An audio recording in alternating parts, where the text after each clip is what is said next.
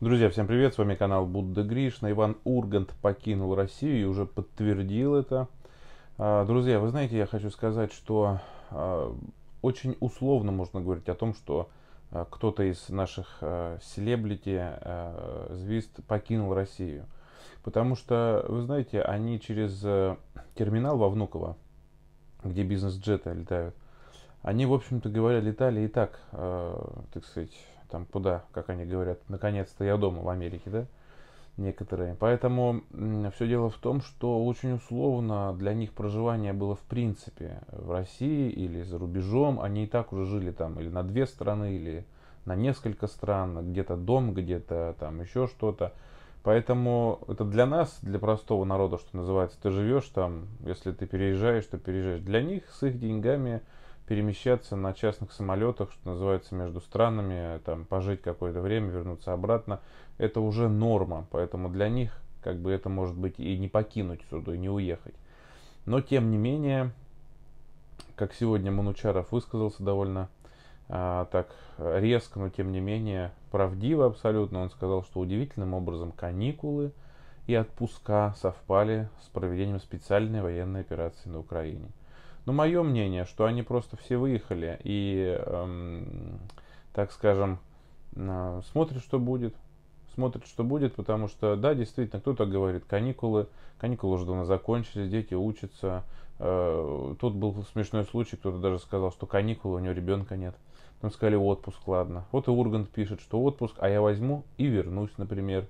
А Ваня, ты возьмешь, вернешься, а у нас Инстаграма уже нет. Сегодня, на секундочку, напомню, Генпрокуратура потребовала от Роскомнадзора Инстаграм заблокировать в России, потому что возбудила уголовные дела в отношении руководства компании Мета, которая владеет Инстаграмом. Ну, и на самом деле там дикость какая-то. Инстаграм разрешил значит, призывы к насилию в отношении нас, с вами, российских граждан, российских военных. Это вообще в Инстаграм раньше попробуй публикуй какую-то фотографию, там тебя забанят. А теперь Инстаграм разрешает, собственно говоря, публиковать контент с призывом к насилию по отношению к российским военным и гражданам. Это как вообще? Это западная демократия? Это вы что делаете вообще? Я не могу понять. Это просто уже переходит всяческие границы. Поэтому Ургант вел программу «Вечерний Ургант». Он одним из первых высказался относительно специальной военной операции. После этого, вы знаете, что программа не вышла, она и до сих пор не вышла. Ну, объясняется, что развлекательный контент не выходит и так далее. Но, в принципе, я думаю, что все понимают, почему она не выходит. Я думаю, что она больше и не выйдет. Да, ну а Ургант, видите, тоже отпуск. Тоже отпуск. Вот что пишут. Телеведущий Иван Ургант покинул Россию, об этом сообщает телеграм-канал База. Но и сам Ургант подтвердил, уже опубликовав фотографию, где написал, что да, он поехал в отпуск, отпустили в отпуск, а вот он возьмет и неожиданно вернется. Ну, все, как еще раз скажу, сказал Манучаров, в отпусках, и у детей у всех каникулы. Предположительно, он улетел в Израиль. По данным издания, ведущий несколько дней назад уехал из страны вместе со всей семьей, женой и двумя дочерьми. Значит, ранее сообщалось, что Первый канал снял с эфира шоу «Вечерний Ургант». Ну, как я говорил уже.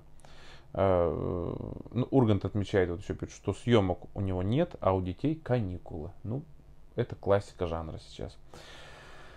Друзья, ну, наверное, все-таки, что называется, будучи ведущим, насмеяться-то можно на хорошую сумму. А вы понимаете, дело в чем? Дело не в том, что он заработал, он работал, он, в общем, талантливый человек, хороший ведущий. И меня немножко просто напрягали его шутки, честно скажу, в вечернем Урганте. Мне казалось это не очень смешным, и порой он шутил над такими вещами, над которыми, ну, мне кажется, шутить не очень-то можно, да. Но, тем не менее, у нас юмористы кругом, комики и так далее. Только вот уровень этого юмора ниже пояса. Равняться на великолепного и замечательного гения Жванецкого никто не хочет. Проще выйти и мат-перемат, а люди сидят смеются. Что смешного? Нецензурно выражаются на сцене, люди смеются. Что смешного, непонятно. Очень бы хотелось, чтобы все это закончилось. Вся эта парадигма вот сейчас, которая перестраивается, перестроилась и в юморе в том числе, в том, чтобы можно было не лицезреть всех этих людей. А в отношении селебрити, еще раз хочу сказать, что ну вот он сидел на Первом канале, ведущий, он уехал, отпуск. Они же не знают, что будет. как и многие не знают, что будет, да? Но мы с вами не имеем возможности выехать, значит, они имеют. Но, вы знаете, я могу сказать, что в последнее время я очень много прочитал слов о том, что если бы вы имели возможность, вы тоже выехали. Ну, собственно говоря, вы знаете, я не могу сказать с уверенностью, что я бы выехал.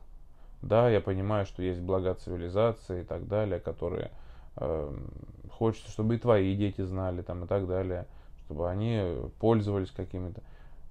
Но блага цивилизации, они во вред или в пользу пойдут детям? Это будет развращение или то, что у нас, к чему мы и пришли? Или это пусть без благ цивилизации, но воспитание в исконно российских морально-нравственных основах? Я лучше выберу второе. Пусть он не будет знать, что такое Инстаграм, но зато он будет знать, что такое хорошо и что такое плохо. Поэтому, в принципе, возможность выехать есть. Но я точно знаю, что огромное количество людей, выезжая, воют потом, чтобы вернуться обратно. И Родина одна. Родина одна. И поэтому вы знаете, могу сказать, что нигде не ждут. И понятно, что кто решает выехать, будет сложно. Это не Ургант, который на Первом канале там сколотил себе состояние. Но, конечно, все-таки при всех сложностях Родина — это Родина. Я не представляю, как можно променять, я не знаю, российский лес. Я вот очень люблю лес. Деревья, березки. Я не представляю, как можно это все променять на там какие-то... Я даже говор не могу услышать иностранщину дольше там какого-то времени. Меня начинает это напрягать. Я хочу оказаться в своей родной как бы стихии, что ли, да, в стране, в своей родине. Поэтому, друзья, да, это, конечно, очень печально, но они выезжают переждать, понимаете. Если будет совсем плохо, можно, в принципе, и не возвращаться. Поэтому я говорю, для них условно. Если у вас, например, два дома, один в России, другой, например, в Израиле, вы и там как бы дома. Ну, плохо там, ну, ладно, что можно продать, обратиться в риэлторское агентство. Они продадут удаленно, деньги переведут. А хорошо будет, ну что-то какая-то оттепель или решили вопрос. Они все снова повально приедут сюда, и все будет отлично у них. Поэтому, конечно, заявить сейчас, я там выехал, так сказать, семью увез, а никто не скажет это. Отпуск или каникулы, и неважно, есть он или нет. Но на самом деле, вот по-хорошему, я хочу сказать мое мнение, что они никогда не были с народом и не будут с народом. Это раковая опухоль на теле народа. Я считаю так. И вот мне кажется, что стоило принять во внимание этот факт. Они же тоже формируют общественное мнение. Когда вот люди смотрят, выехал этот, а вся богема выехала на каникулы. Ну смешно же. Или в отпуск.